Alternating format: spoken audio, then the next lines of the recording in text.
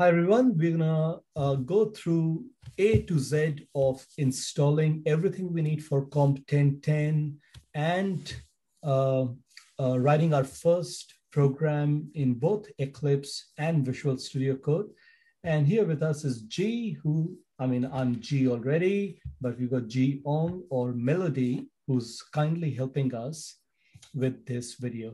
So the first thing we're going to do is we are going to search on Google or whatever search engine that you guys are using for Java SE download. SE stands for Standard Edition. It's the same as JDK or Java Development Kit. Can you go back one step, please? And now you'll see that there is a link for Java SE downloads Oracle technology because Java was bought over by Oracle from Sun Microsystems. So we'll go there. And it's going to tell you that there is a link for the current version is 16.0.2. So we highly recommend that you download the latest version. It has a link for JDK download. That's Java Development Kit. It's the same as Java Standard Edition. So while here it says Java SE Development Kit, they still haven't come up with unambiguous terminology yet. So here, depending on your operating system, if you're on Mac, use Mac OS installer, which is the DMG file. And if you're on Windows, depending on whether it's a 64-bit architecture or a 32-bit architecture, it will probably tell you the right installer. And we just use the 64-bit installer for our purpose. It will download the file. It's about 150 megabytes on a fast internet connection, probably 20 seconds, on a slow one, a minute, maybe. Now, once that file is downloaded, we are going to double click on that and install it. It's on its way. No worries. All good. I didn't know that you can drag and drop partially downloaded files. Oh, I didn't know that too. Yeah, I learn something new every day. Also be careful about what mirror you're downloading it from. It should be fine in this case. Okay. Anyway, give your admin rights and the installer will pop up. Now here it says C drive / program files / Java / JDK -16.0.2. Now that's the default path. And I suggest that you keep this path because Eclipse and Visual Studio Code often refer to this path. We go next.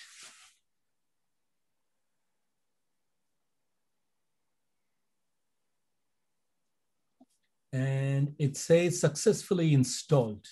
And that's fine, and close. Now, once we have Java Standard Edition, the next one is to install the integrated development environment, which is either Eclipse or Visual Studio Code. So again, we're going to go to our search engine and search for Eclipse IDE. And the first link that comes up is eclipse.org/IDE. It has desktop IDEs. On the top right side, you'll see there is a download link with orange background. We click on that.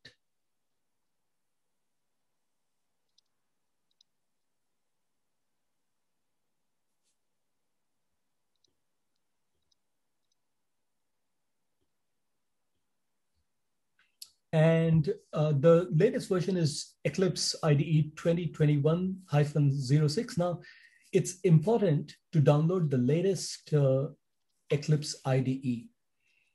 The reason is because the latest IDE ships with JUnit 5.5 or 5.6, which we will need for our JUnit testing. So, okay, you download that file. It asks for donations. Obviously, you don't have to donate. And that file will be downloaded.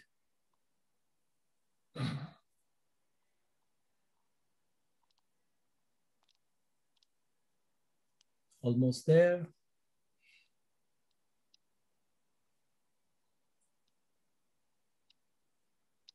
Okay, now Eclipse installer is there. So we're gonna run that.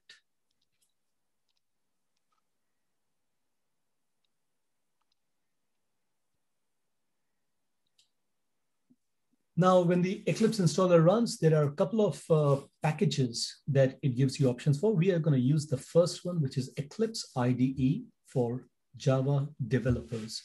Now, here you will see, now this is an important screen because it will ask you where Java resides. And you will also notice that it automatically has determined that Java is at C drive, program files, Java, JDK-16.0.2. So that's good. So that's what we're going to do. And it also tells you where do you want to install Eclipse, which is C drive /user/unknown, blah, blah, blah. Okay, so software user agreement, you can read it if you want, accept. Install is pretty quick, takes less than 30 seconds to run completely.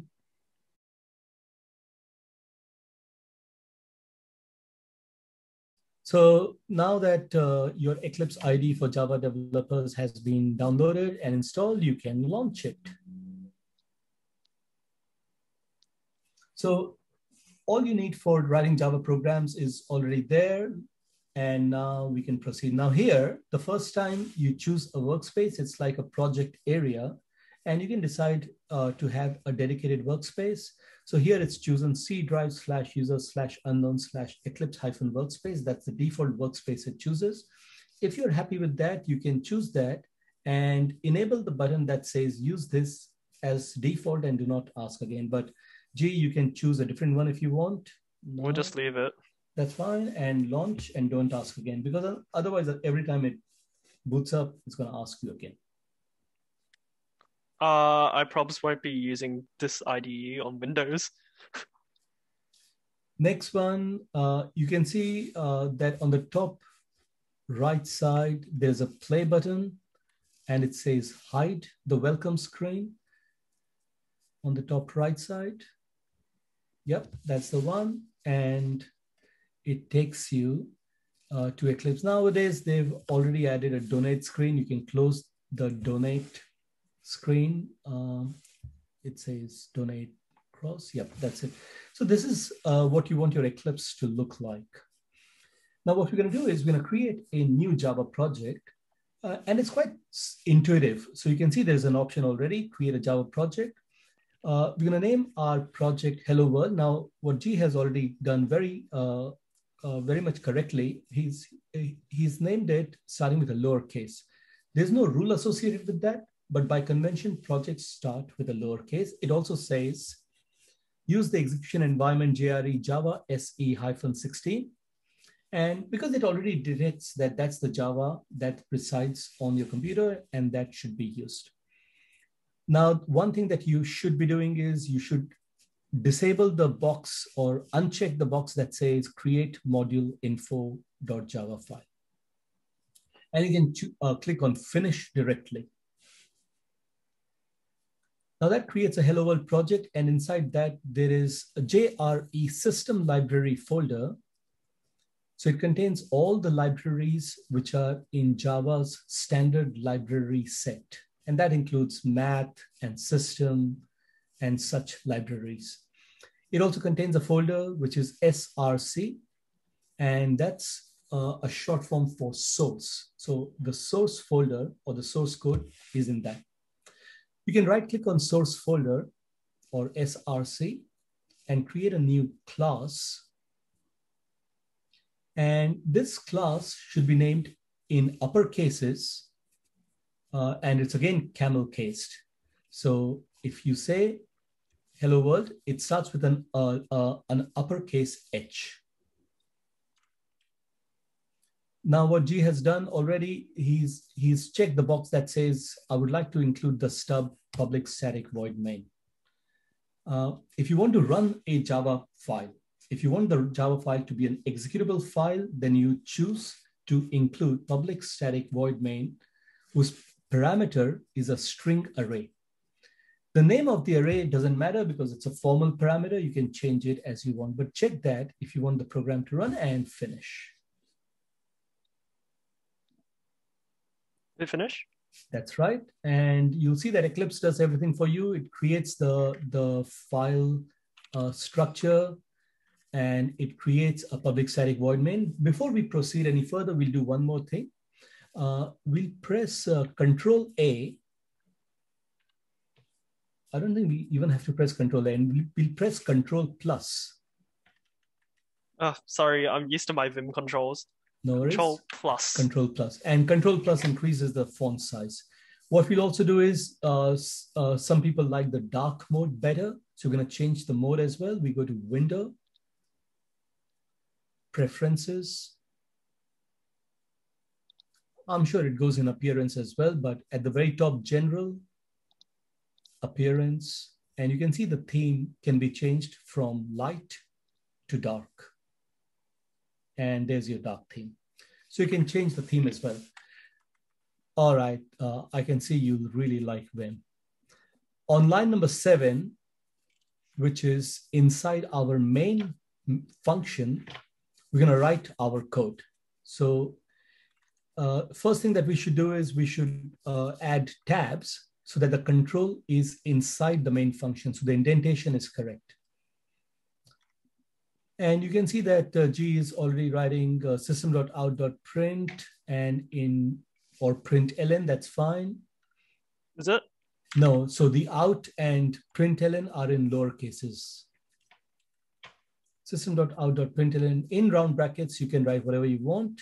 So let's see what our welcome message is. It's hello world, \n. Now the \n is a new line character or a carriage return. You don't need to include that because you've already used println. So the ln changes the line automatically. Oh, I will fix that. And we save this. Actually, instead of saving it, just run the program by using the play button, which is on the top right side. I'm just going to quickly circle it. This Thank one you. right here. Perfect. Now, when you play it, it will give you an option or a confirmation dialog. Please make sure that you choose the box that says always save resources before launching. A lot of times students do that every single time throughout the semester, and it's just a waste of time.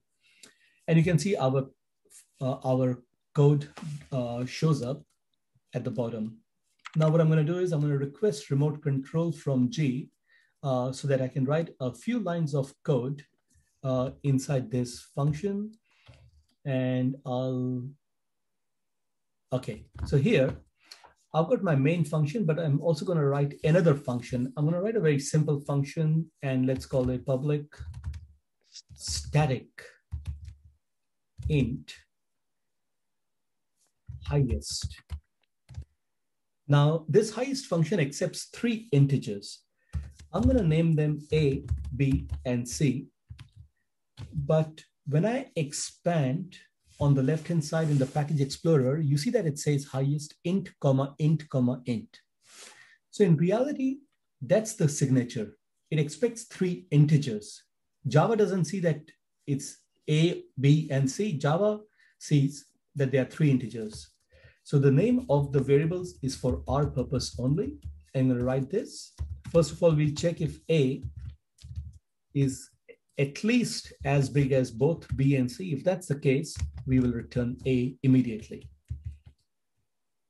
Now, if the control reaches line number 16, can you tell me what is guaranteed if we reach line number 16?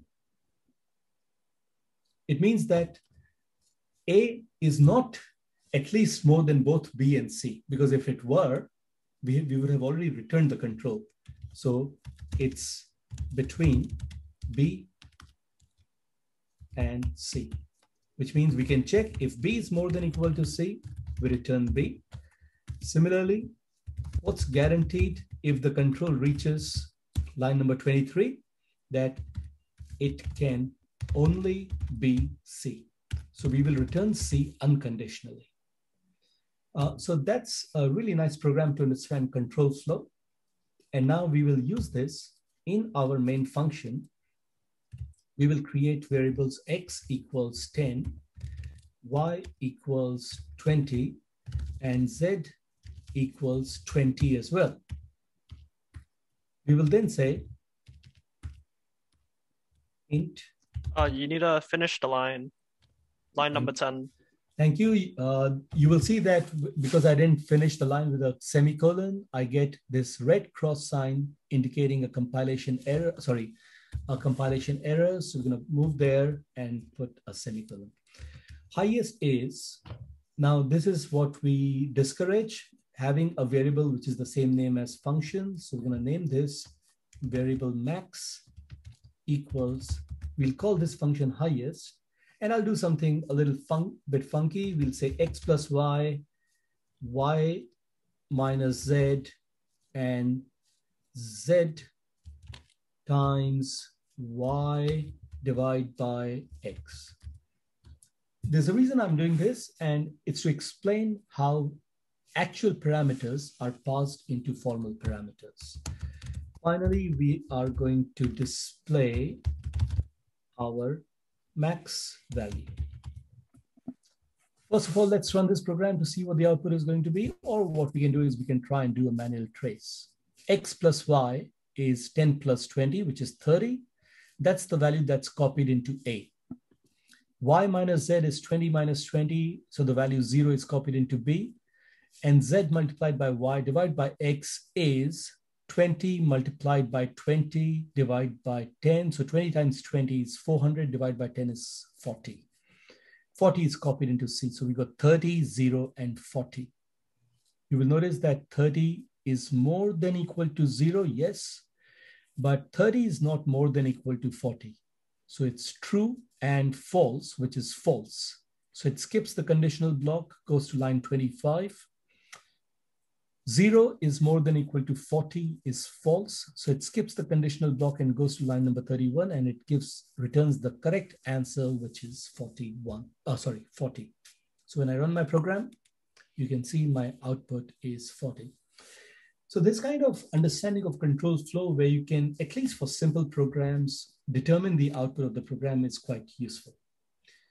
And yes, that's our first program in Java. What we'll also do is, inside the Hello World package, we are going to create a new class.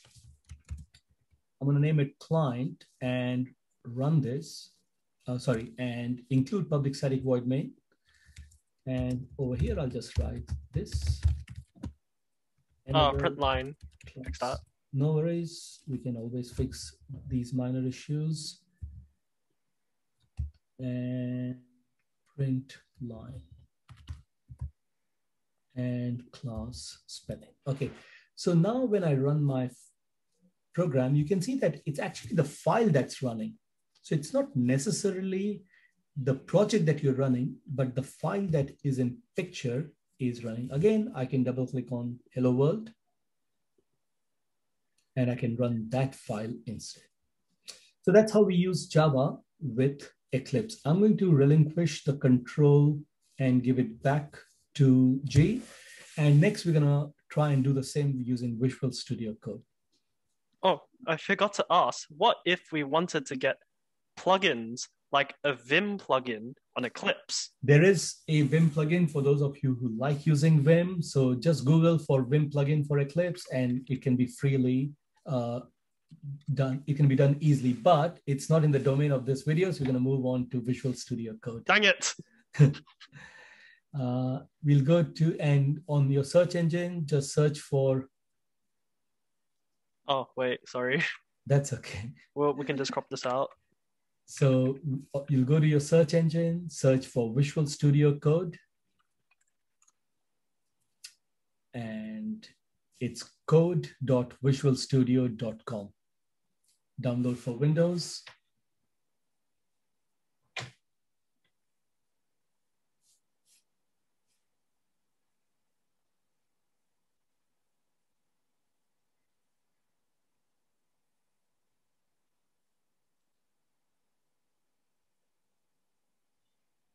Okay, it's up. You can talk. It's up. Fantastic. So we can double click on Visual Studio Code file, accept the agreement, and choose the path. It says, okay, whatever. And then the menu folder is Visual Studio Code. If you want, there's an option to not create it at the bottom left as well, up to you.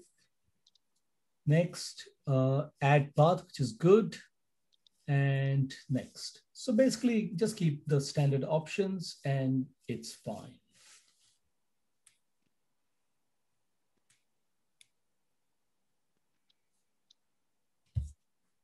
Is there anything else we need to download? No, there is an extension that we'll be downloading, but that can be done from inside Visual Studio Code. Also, as a heavy price to pay for help for getting Melody's help for this video, I have to change my profile picture from Messi to Lewandowski on Island for the first week of the session. All right, so this is Visual Studio Code. Now you'll see a cogwheel on the bottom left side. That's the one that you're going to click and choose extensions. On the top right, on the top left side, you see search extensions, and you're going to search for Java extension pack.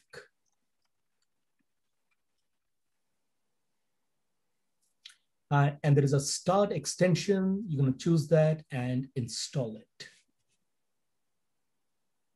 Wait, okay. This That's isn't good. in the video, but what about JUnit?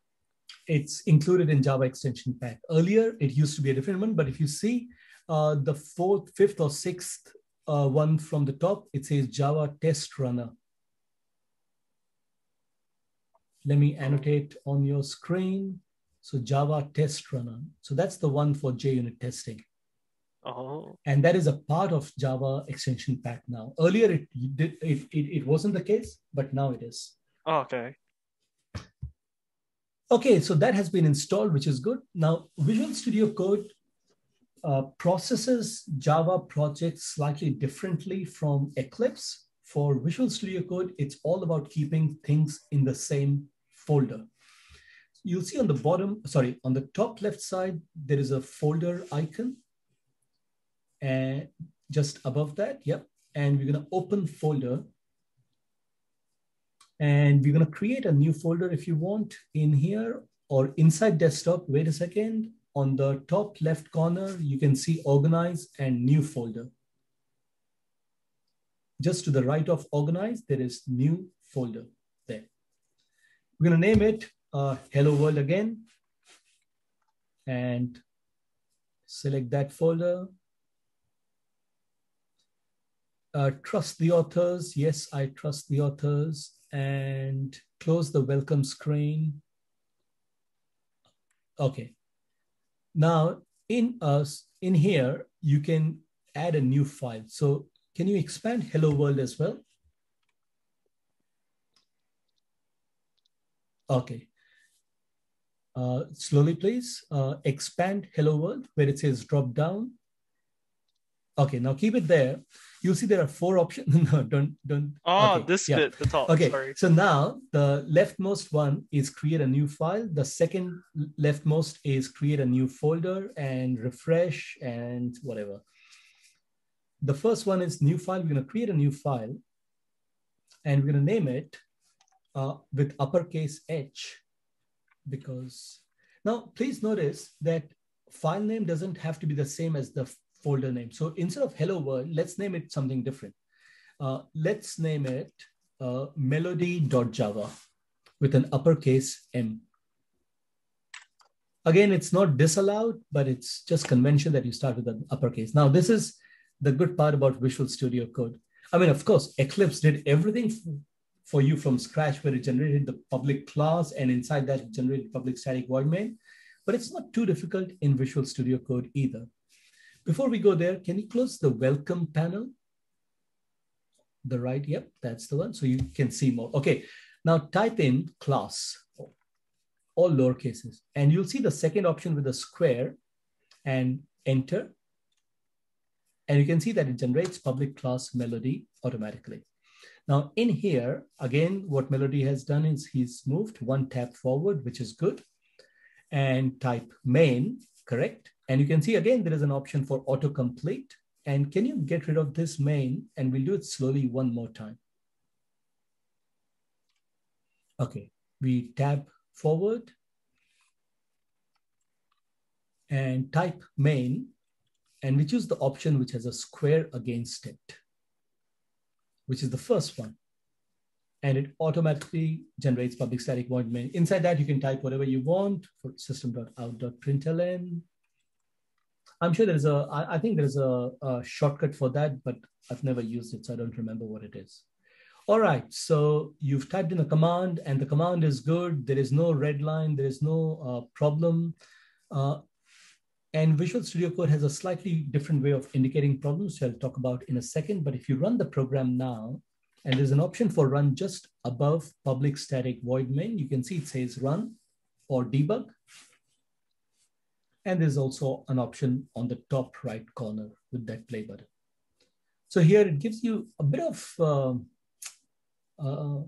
junk. And then at the bottom line, it says hello world. Now, I haven't been able to figure out a way to get rid of that whole verbatim output that it has. So if someone figures it out, please feel free to email me. Now, what we'll do is we'll deliberately add a syntactical error by getting rid of that semicolon at the end of line 6. What we'll also do is, can you go to that folder icon on the top left corner?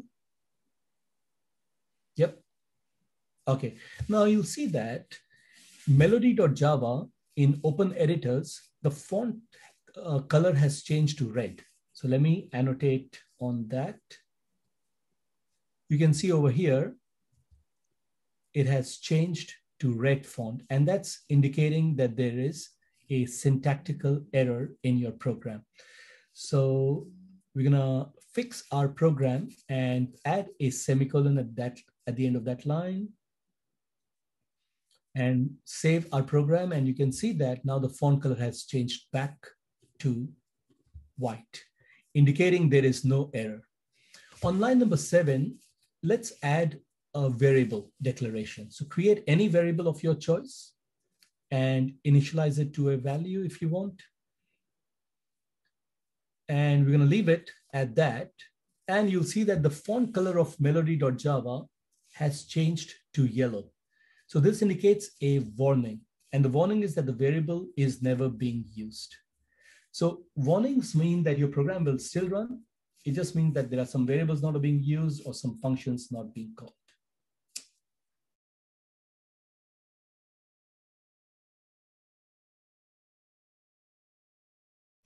So that's it, basically. So that's how you install Java, Eclipse, and Visual Studio Code. I mean, play around with both Visual Studio Code and Eclipse and see which one you like better.